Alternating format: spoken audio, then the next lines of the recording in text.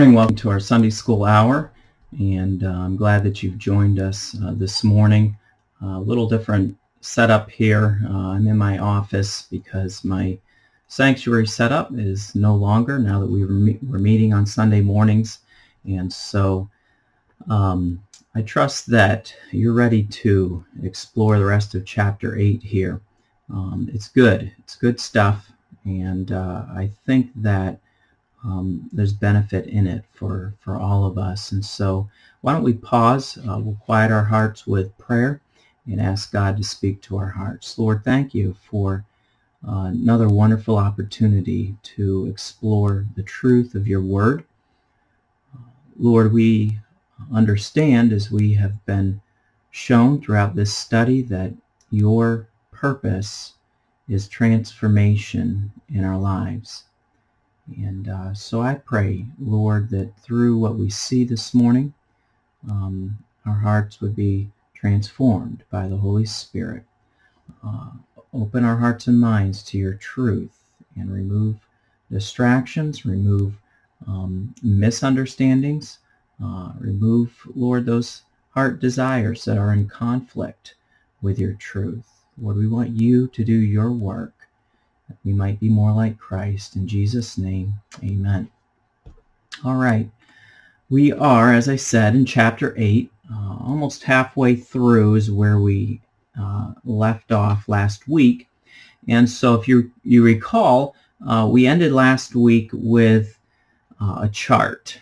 Now, you can see on the chart that we're talking about disciplines of wisdom. How does a person receive God's wisdom? Now, the section of the book that we are in is called Renewing Our Mind.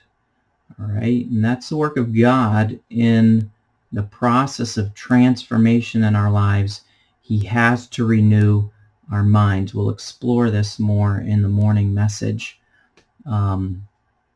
But we're talking here in regard to renewing our mind. We're talking about wisdom. Chapter 8 is called Seeking for Wisdom. And so we're dealing here in regard to how wisdom comes. What are the disciplines of wisdom? Okay, if you recall last week, just by way of review, we talked about wisdom and the correlation between the Old Testament idea of wisdom and the likeness, or I should say Christ likeness in our lives. And so we found wisdom, what it was, and we talked about two different views. We talked about the view from the helicopter and the view from the dashboard. Wisdom for you and I is the view from the dashboard. It's what gives us the understanding of how we are to respond to what comes our way in life. And so we're talking about the path to wisdom at the end of last lesson, and we talked about the twin disciplines of hearing and doing. All right, and we showed you the chart, the end of last chapter, or the last lesson. And so let's take a quick look at that. We see the master disciplines of, sorry about that, the master disciplines are hearing and doing. And then below each one, you have sub-disciplines or basic disciplines of each one. Of course, hearing and doing comes from James chapter 1. Be hearers of the word and be doers of the word and not hearers only. So those two disciplines are vital in gaining God's wisdom. We'll talk about in the rest of this chapter the basic discipline of the master discipline of hearing. And we'll talk about attention and meditation. And so let's dig in here. We're talking about the master discipline of hearing. One of the first parables that our Lord told focused on the importance of hearing. Luke chapter 8, verses 4 through 21. And he set forth there what we call the parable of the sower, or what is more accurately called the parable of the soil. And in that parable, Christ told how a farmer spreading seed on the ground could expect various results depending on the condition of the soil. Only one kind of soil was truly productive and bore fruit. In the parable, he sets forth four types of soil that represented four types of hearers of the Word of God.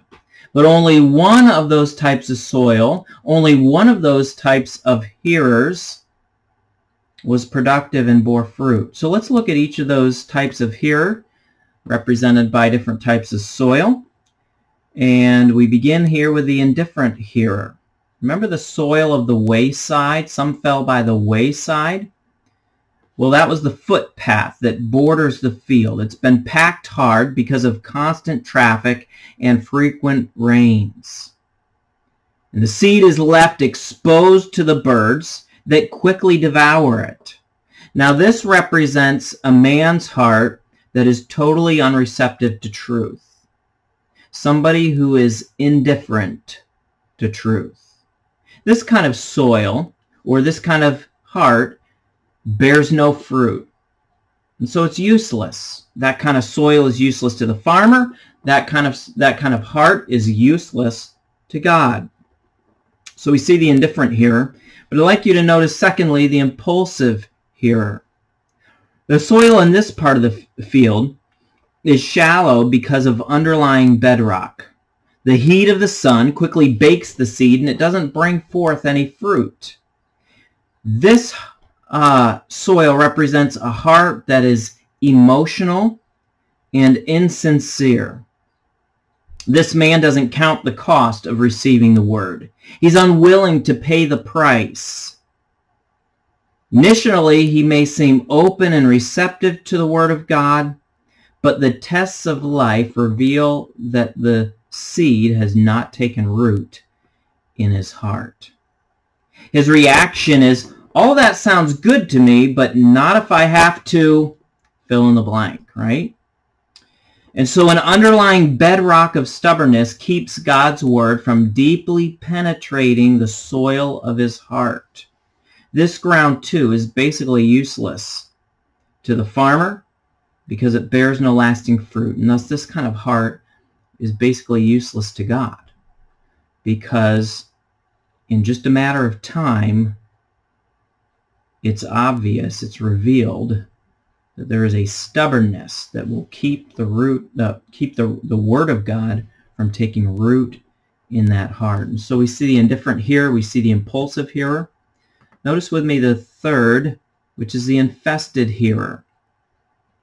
Fruit does not grow well in the soil either because it is infested with weeds, let me back that up. Fruit does not grow well in the soil either because it is infested with weeds that grow out the seed, that crowd out the seed. Sorry about that. This person seems receptive to the word, but is unwilling to weed out the distractions that consume his life. Things like anxieties, riches, pleasures. These are things that take the seed and strangle it, choke it to death. And so like the previous seed, it's almost useless to the farmer. Like the previous soil, it's almost useless to the farmer because its yield is almost non-existent. It will produce very little fruit. And so the infested hearer is one whose heart and mind is consumed with all kinds of other things, the cares of the world that keep the seed of God's word from taking real root in the heart. Lastly, we see in this parable the ideal hearer. And this is represented by the good soil. The good soil receives the seed and produces what Luke calls an hundredfold. In other words, the fruit is multiplied. That one seed produces multiple fruit or manifold fruit. This is the heart that hears the word of God and keeps it, or is a doer, an obeyer of the word. Jesus said it is honest and good. Good here doesn't mean morally good, but rather free from defects. It's a heart that has not let anything crowd out or hinder the growth of the seed of the word. These are the Marys who sit at Jesus' feet, or the Corneliuses who wish to hear all things that are commanded, and the Bereans who Paul said received the word with all readiness of mind and searched the scriptures daily. This kind of soil keeps the word.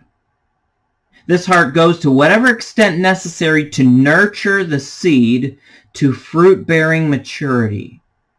And this kind of soil is truly useful to the farmer. And so here in this parable, Jesus admonished the audience. He says, "He that hath ears to hear, let him hear." And then a few verses later, he says, "Take heed therefore how ye hear." Notice that he places the main responsibility for fruitfulness on the condition of the soil. The sower here, the sower here, speaking of Christ, always does his part. The seed is always of the highest quality. And so what doesn't change is the sower or the seed. But what has to change is the condition of the soil. Hearing in the scriptures always means more than just auditory reception. It describes a high quality of attention and retention. Okay, remember, the soil in the parable refers to the heart, what's inside. And so hearing goes far deeper than just the ears. It goes to the heart. And so it's fitting that the book of Proverbs would open with a statement, "A wise man will hear." So what does it mean to hear? Well, let's dig into that a little bit. We're going to talk about the basic discipline of attention. Biblically, hearing means, first of all, that we are choosing to listen to God. As we said earlier, wisdom is found in the context of a relationship with Christ. Biblical wisdom is always tied to my relationship with Christ. His words are not the words of a fellow man. They cannot be ignored or disobeyed without seriously changing the relationship of the believer with the speaker of the words. Most of us find our mailboxes cluttered with junk mail these days. It's annoying, isn't it? And even with the invention of email, where we can receive information through electronic means rather than physical means, we still get junk mail, don't we? It's not uncommon for us to receive junk phone calls as well, most often in the most inopportune of times. We get barraged with cyber junk mail, advertising. Somebody's always trying to persuade us to buy something. But imagine for a moment that you received an oversized envelope in the mail soliciting your subscription to a national news magazine. Like most of us, you open the envelope, briefly scan the offer, and throw the thing into the trash can. As far as you're concerned, your actions are appropriate because you have decided that you do not need that particular magazine. You don't for a moment imagine that 4 weeks later, an executive in the magazine's publishing headquarters is going to be distraught as he ponders, I sent one of those packets to John Bickle. An entire month has gone by without a response from him. I wonder what I did wrong. Did I offend him in some way? Why would he ignore me like this? Why hasn't he responded yet? That, of course, is ludicrous. We don't expect any publishing executive to be upset over our failure to reply. There is no personal relationship involved there, is there? The scenario is entirely different, however, if the piece of mail that we received 4 weeks ago is from a parent or from a grandparent. Ignoring their letters will certainly have some effect on the relationship. So, do you see the relationship here? Do you see the application to our walk with God? Too many of us hear the words of God and ignore them. We don't respond in any particular way to him, and when we wonder why there seems to be so much distance between us and God, the answer really is simple. His words to us demand and deserve an appropriate response. They cannot be ignored or discarded as if they were just a piece of junk mail. And I'm afraid that's what too many believers do. They walk through the doors Sunday morning, they listen to a message from God's Word, they listen to His words, they go home, and it's like discarded junk mail. Or maybe they even, on a daily basis throughout the week, they open the Word, they read a chapter, but that's as far as it goes. It's discarded. It hasn't found the proper soil of a heart that is an ideal hearer. Are we treating God's Word like spiritual junk mail? Jesus said, whosoever heareth these sayings of mine is wise. Remember that from Matthew chapter 7 last week? You see, godliness is not the result of responding to Bible principles, but responding to a person. What you read in the Word of God is not simply words on a page. It is words from Almighty God, your Creator, your Redeemer. It is all about your relationship. And so the beginning of wisdom certainly entails giving attention, but that attention must be directed to God. The Christian life is not merely maintaining biblical rules, but maintaining a relationship with God, as we have seen in previous chapters. Whom you listen to is the first issue to settle in gaining wisdom. And that's why Solomon said in Proverbs 9:10, the fear of the Lord is the beginning. It's the choicest part. It's the foundation of wisdom. A man who is not in his proper place of reverence for and submission to God cannot be wise. You and I can pray for wisdom from God.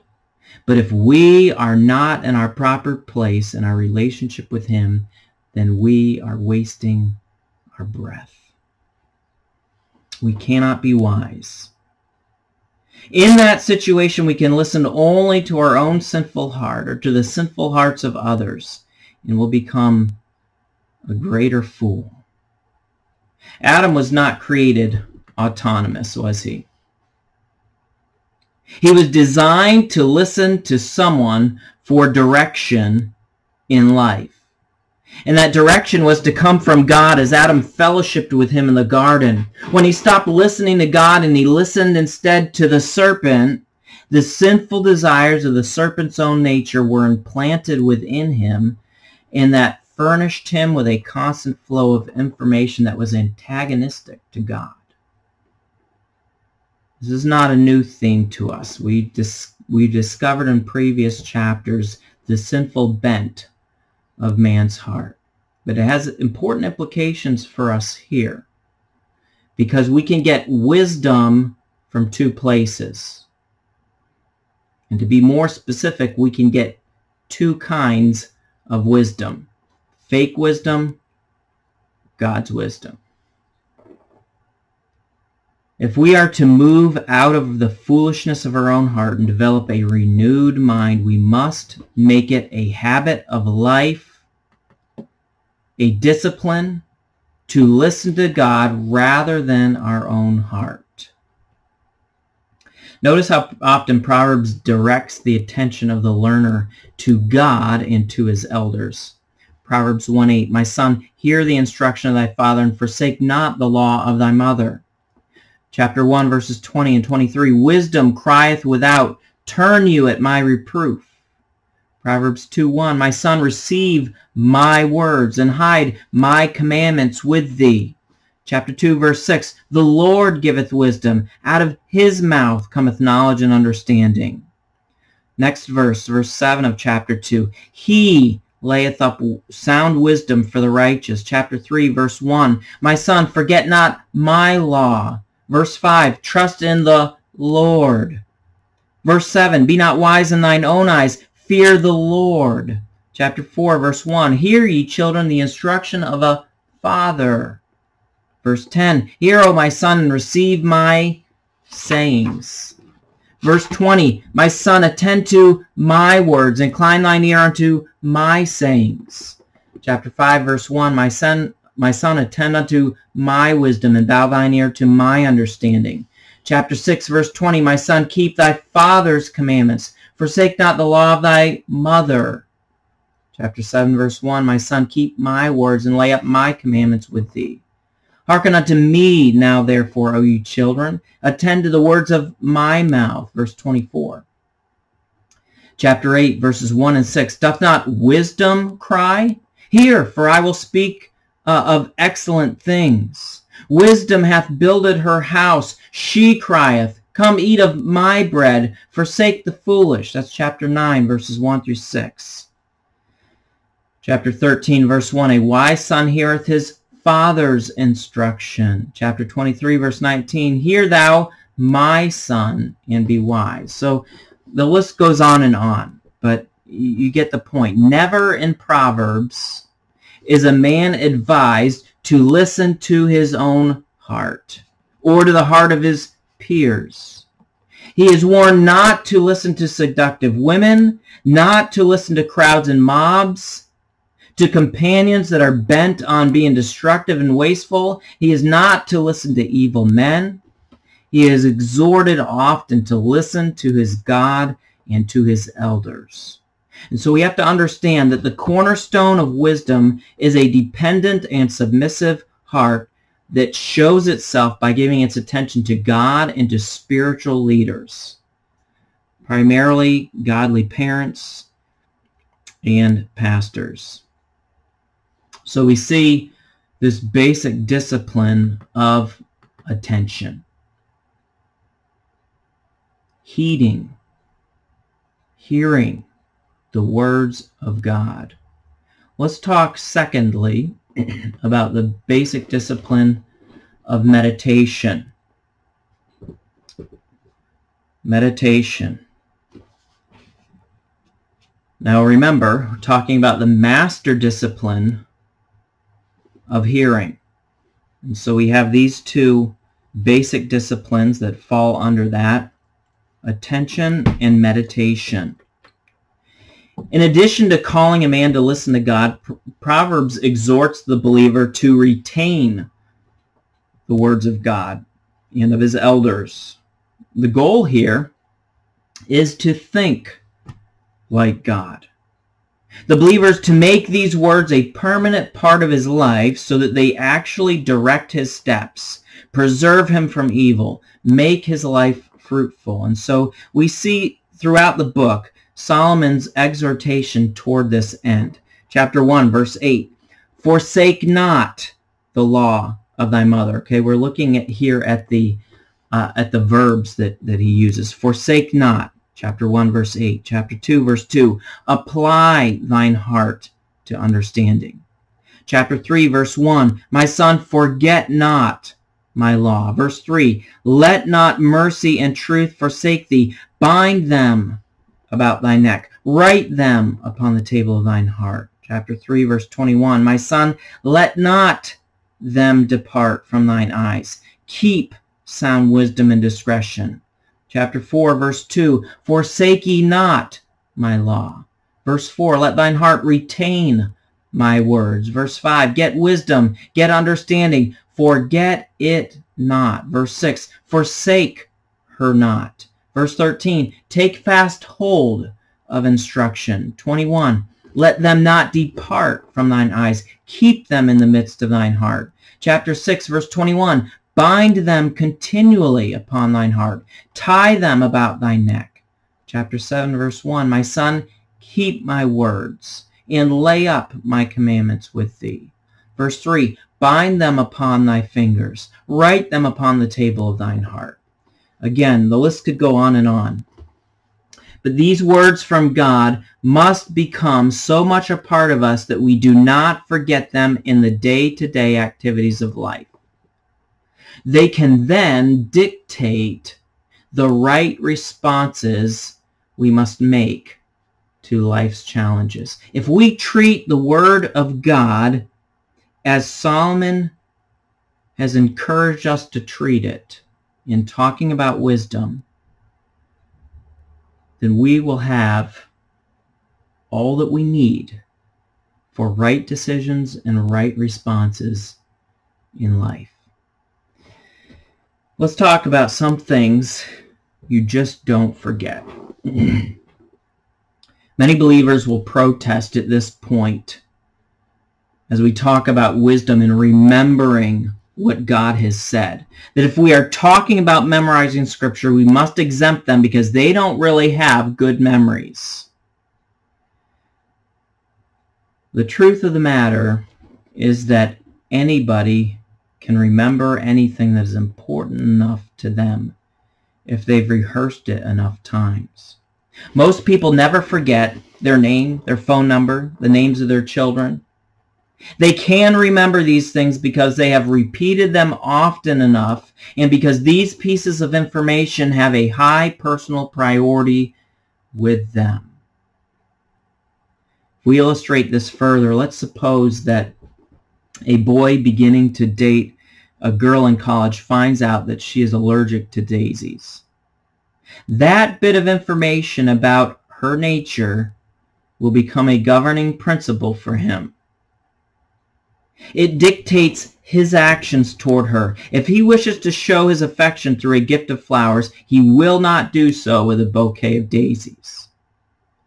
If he truly cares about protecting her from the uncomfortable reaction that she would have to daisies, and if he values his relationship with her, he will always remember to bring her something other than daisies.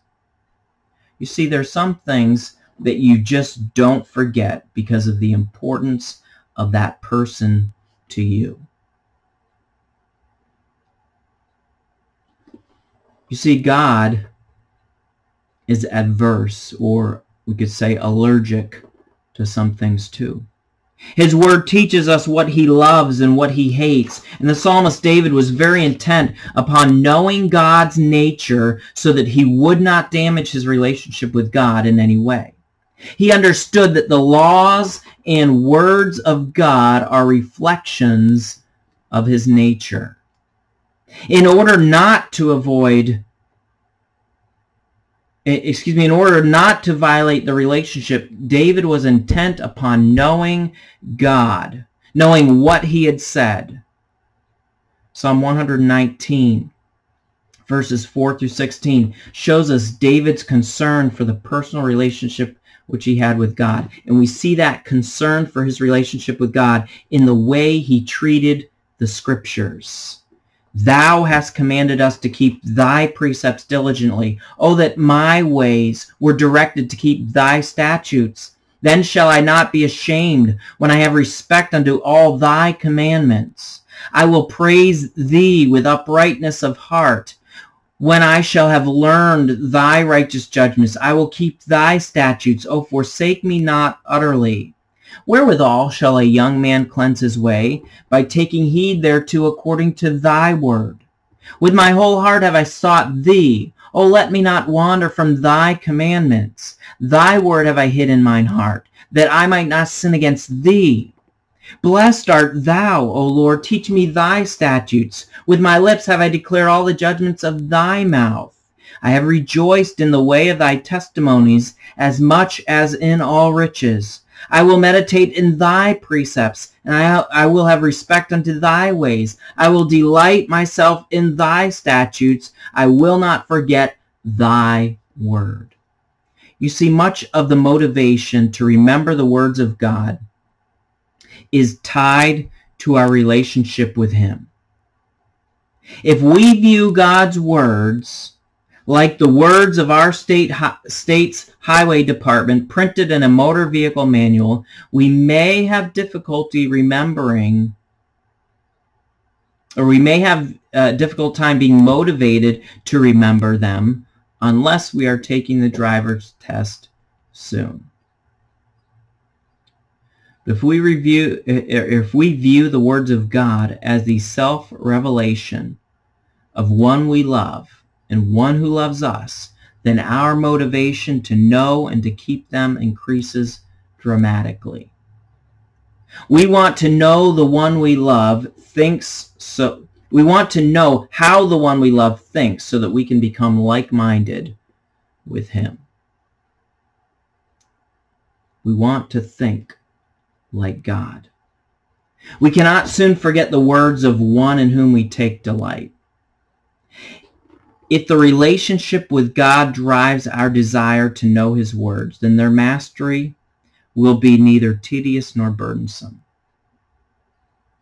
Without this relationship, though, the knowledge of the word becomes just an academic pursuit, just a tradition or a habit,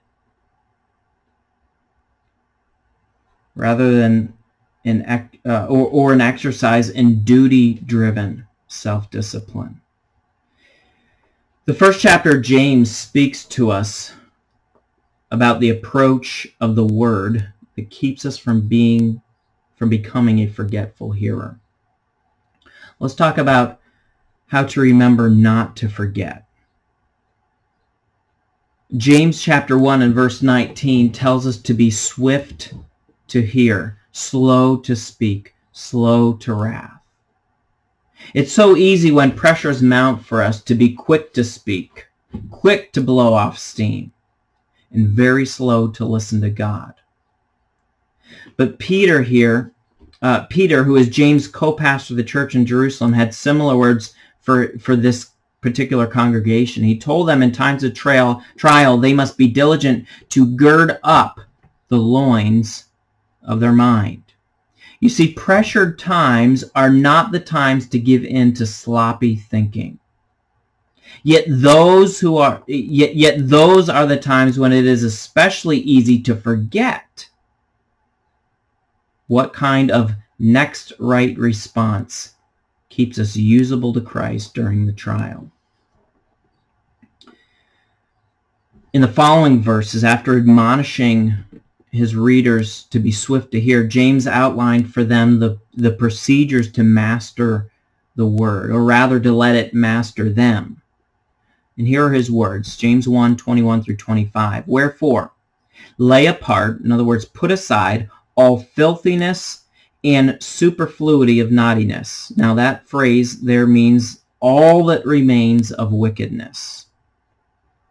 And he says then to receive with meekness the engrafted word, which is able to save your souls.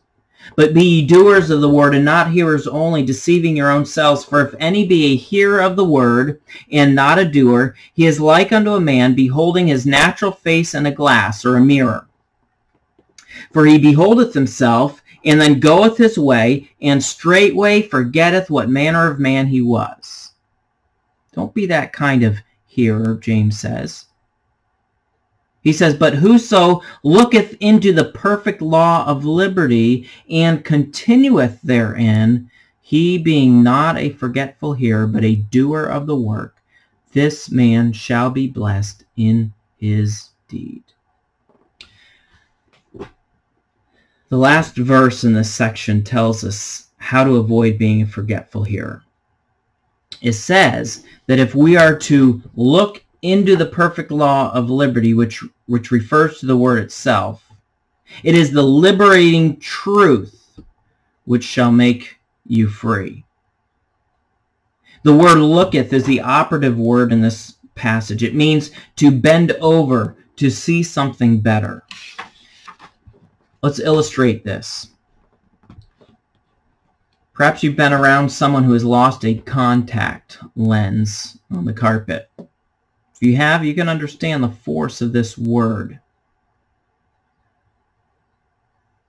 There your friend is, on all fours, his eyeballs only inches from the floor, scanning the carpet. He is peering intently at the carpet, systematically covering a section at a time, trying to catch a glimpse of his lens. He's careful to ward off others who would come near the search site lest they step on his contact, because he has one goal: to find that contact lens. So this is no casual, haphazard glance at the floor from a standing position. This word communicates the kind of single-minded, systematic search for something valuable that has us bending over in order to see better. This illustrates as well the force of Proverbs 2, when Solomon lays out the normal means of getting wisdom. Incline thine ear unto wisdom, apply thine heart to understanding. Yea, if thou criest after knowledge, and liftest up thy voice for understanding, if thou seekest her as silver, and searchest for her as for hid treasures, then shalt thou understand the fear of the Lord, and find the knowledge of God. For the Lord giveth wisdom, out of his mouth cometh knowledge and understanding. So notice again the intensity and the single-mindedness about this search. This is what is involved in biblical meditation. Meditation is not hard to understand. Anyone who knows how to worry knows how to meditate. We all know how to worry, right? Comes pretty natural. We're good at worrying. A worrier takes one thought. Okay, it could be something like, I just know I'll never get married. I'm afraid my husband will leave me. Or, we don't have any money left. How am I going to pay the bills? A worrier takes that one thought and looks single-mindedly at every thought from every possible angle, examining every possible implication and application of that thought to them personally. Worriers are skilled in the meditation process, but are meditating on the wrong kinds of thoughts. So let's talk about biblical meditation, because it involves the same processes as worrying. The only difference is that your thoughts are focused on the right things rather than the wrong things. In biblical meditation, the reflective thought must be on the truth of God and not a lie from our own heart or from Satan. We have to start with truth that's revealed to us from the Word, and then examine it from every possible angle, asking God to show us its implications and its applications for us and our relationship with Him. We will be bending over to see it better. For some people, that will mean looking up the verses in commentaries, or studying the individual words in Bible dictionaries or word studies. It may mean looking up cross-references to other passages in Scripture that shed more light on the passage being studied. For some who know Greek or Hebrew, it will mean examining the words in their original languages.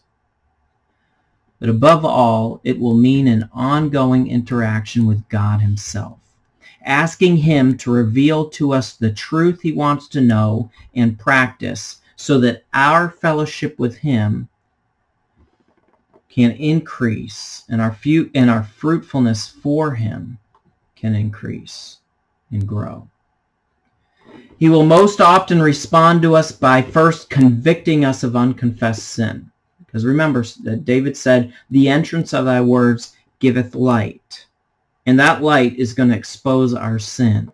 Notice the sequence in Proverbs 1:23. turn you at my reproof. Behold, I will pour out my Spirit unto you. I will make known my words unto you. So remember that the aim of this meditation process is to help us behold our God and think like our God so that we can know and therefore do those things that are pleasing in His sight. 1 John 3:22. The barriers that hinder our fellowship with God have to be removed before He will reveal His words to us. Now, this kind of reflection, or meditation as we're calling it, does not necessarily follow the same pattern for every believer. You can gain some ideas for your own meditation by reviewing some of the different portions of the book that we've already been through. There's some helps in the appendices at the back of the book as well. So you can take a look at those to help you develop a pattern or a process for meditating upon the Word of God. The Holy Spirit is most important in the process, though, so don't forget to ask Him for His illumination. We talked about that a couple of weeks ago. Now, in closing here, the passage in James 1 that exhorts us to look into the perfect law of liberty says also that we are to be continuing in it. And so the next question might be, how long do we continue peering intently into the Word?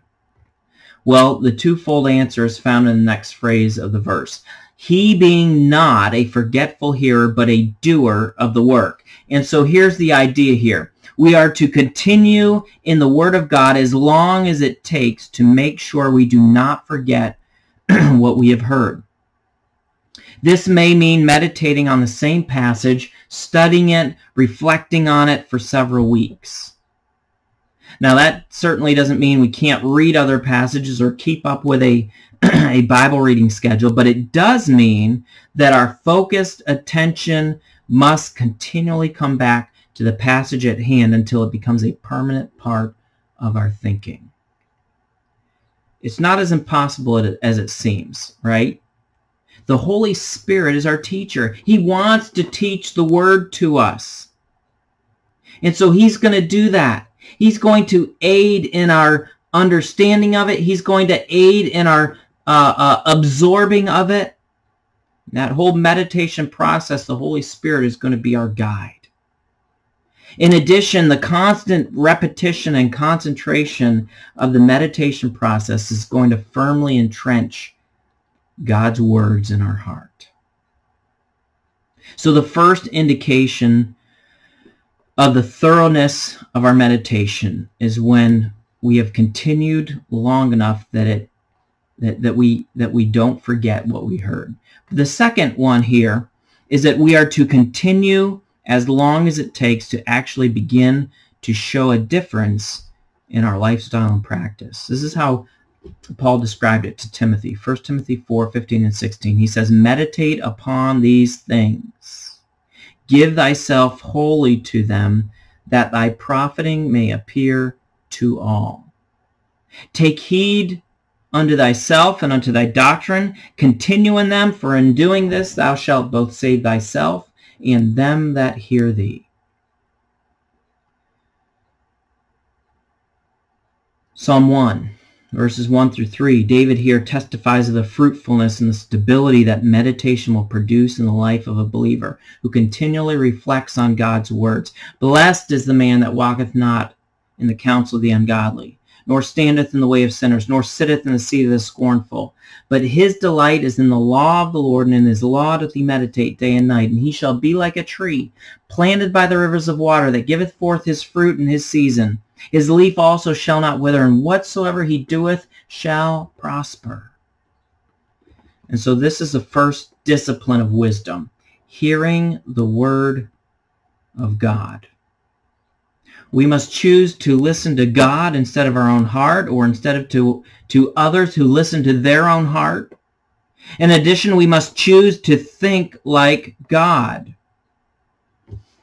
This reflective time that we spend is going to yield a lasting like-mindedness that increases our affection for God and controls our decisions.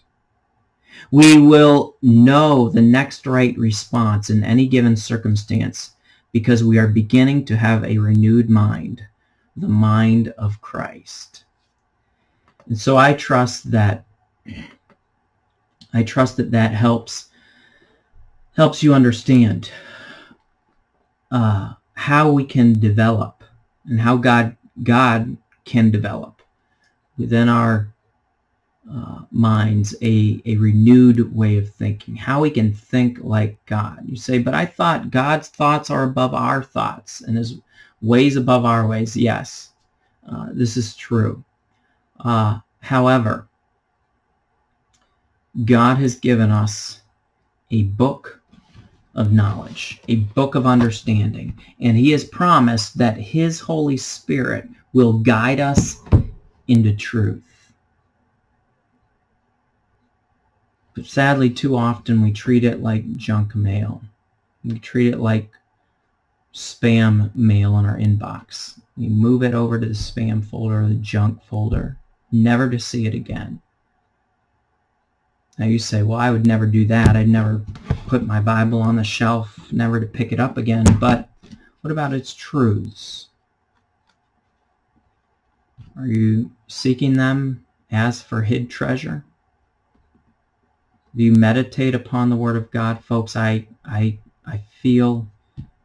believe that this is a discipline that we are severely lacking in. Meditating upon the Word of God. Not just reading a passage, not just hearing it preached, and then forgetting, but sincerely letting God let that Word ruminate within our hearts and minds. And so I trust that this chapter has been a challenge to you. And as I referred to, go to some of the helps. Now, if you have the book, on one of the last pages of the chapter, there are some specific sections of this book that he refers to give you some helps to begin a process of biblical meditation. I trust that you'll take that if you need help in that area. And you could certainly reach out to me, ask me any questions that you'd like, and I'd be glad to help you. Let's pray. Lord, we thank you for your goodness. Father, you are just a loving God to want a relationship with us. And Lord, what an incredible and amazing thing that is, that we can walk with you. But sadly, we take little advantage of that. The soil of our heart is, Lord, either not very deep, or it's crowded with all kinds of other things, or Lord, it's just hard. I pray that you would break up, as the prophet said, the fallow ground. Change our hearts. Soften them, stir them up, make them tender. Lord, as is needed, bring us to brokenness, that a spiritual healing process can begin. Show us where we need to be broken, oh God, that we might be real, sincere hearers and doers of the Word. We thank you for what you'll do with these truths in our lives. In Jesus' name, amen. God bless you.